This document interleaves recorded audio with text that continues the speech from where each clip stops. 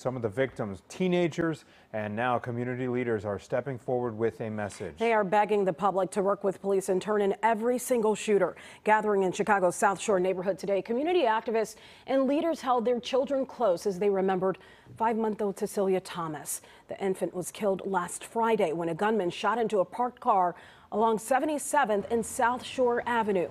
Police say Cecilia is the youngest victim of gun violence in the city of Chicago. I don't want to imagine what it's like to lose my child or any of my children for that matter. And it's something that when we watch it on TV, we're experiencing that same trauma because we have to keep imagining over and over and over and over and over and over again, whether it's 5 months, 1 year, 10, 12, 21, 45, it don't matter. That's somebody's child. Absolutely right. Well, summer weekends and especially summer holiday weekends are traditionally violent here in the city of Chicago. And coming up at 4:30, we will break down city leaders' safety plan for this 4th of July weekend. All right.